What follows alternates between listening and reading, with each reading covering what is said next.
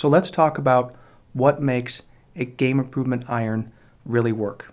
And in front of us here we have the King F7 and then also a couple of King F7-1 iron constructions.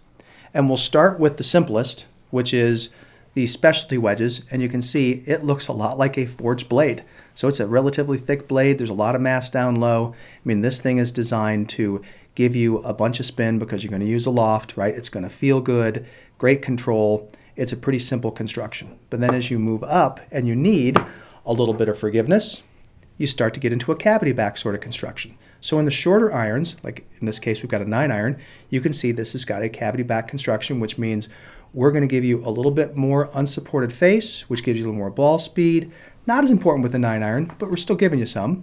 And then you're getting a cavity back which drives the mass back, drives the mass down, gives you higher launch, it's more forgiving. There's your typical game improvement cavity back sort of iron.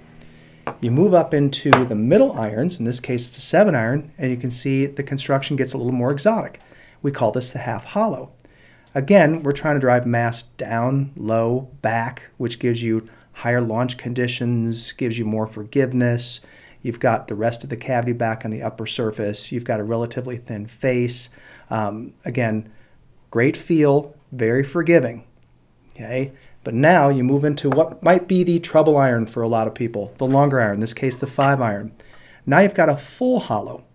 Now why do you do this? Well, if you look at this, it's starting to look an awful lot like a hybrid, where you've got a lot of mass down low, a relatively thin unsupported face, and then a back structure that caps that off, which makes the entire structure a little bit stiffer, improves the feel. So you literally are taking hybrid-like properties into a long iron.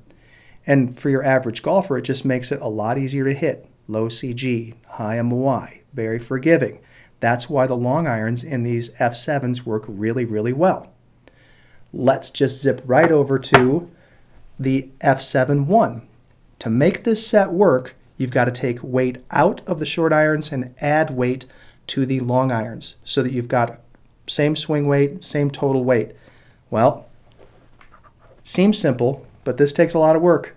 We had to take mass out, and you can clearly see we've hollowed up the sole area in the specialty wedges. And then in the longer irons, it's subtle, but if you squint, you can see it.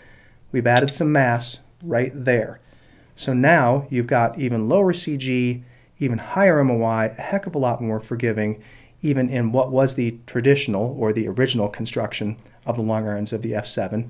It makes it even better in the F1 because of the lower CG, higher MOI, a little bit more forgiving, up in the air easier. So there you have it. That's the full construction, and you can see just how important putting a full hollow body is in the long irons.